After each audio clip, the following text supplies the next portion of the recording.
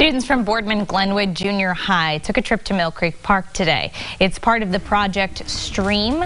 They got to survey trees and assess water.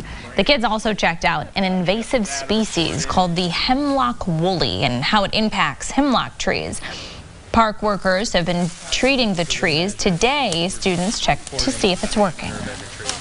We just had a conversation, and that's when I said, hey, what could 80 kids help you do? What would be your priority? And that's where this woolly hemlock adelgid came in. Organizers say the project is also a chance for kids to explore potential careers.